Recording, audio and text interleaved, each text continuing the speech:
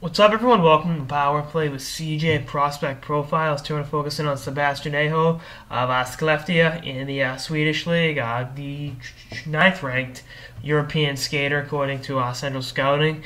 Kind of a wild card of where he could go. I mean, his offensive abilities speak for themselves. He had 23 points in 27 games at the U20 level, 5 points in 21 games at the SHL level, and then really played pretty well at the under 18s, and I just think he's got a great hockey IQ. He sees the ice well. He's able to make passes and shoot the puck effectively, but it's his size that is kind of what holds him back. He's listed at 5'9", so he is above 5. I was gonna say usually those guys listed at like 5'11", and it's like, nope.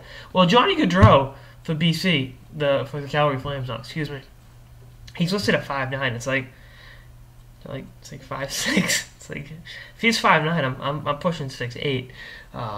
Not really, but I like Aho's skating ability. I like everything about his game but his size, and I don't like knocking guys because they're smaller. I mean, even going into another sport with the Seattle Seahawks this year, they won the Super Bowl with a quarterback that was 5'10", Russell Wilson. So I think these guys have the work ethic and the motor. And the other thing is they were never big and then became small. They've always had the body type, and they know how to be effective with it. And I think if he somehow puts on an inch or two, and then maybe puts on a couple pounds, he can be a really, really effective defenseman. He's not afraid to play hard defensively. He plays well in every zone. It's not even like you got those small guys that are just good at moving the puck, and then that's it. They really have no physical game, have no defensive acumen. That's not the case with Aho, and I think his all-around game. If he was 6'2", 6'3", you'd be talking about him being a lottery pick, going in the top 14. But alas, I think if you take him, in the second round, he's a good value pick in the second round. I like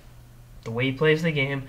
I just wish he was bigger, and that's not fair to the kid, to be quite honest. But I think his hockey IQ is good enough that he can make the adjustment, and I think his physical abilities are good enough.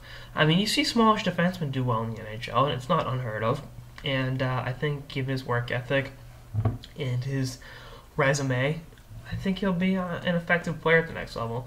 I think he'll need to do at least another year in Sweden, and then come over and play North American hockey after a year or two. But again, taking him in the second round, I think works well for everyone. I think you'll get a good value pick. I think there's a lot of upside, and he's worth a roll of the dice. I like his all-around game.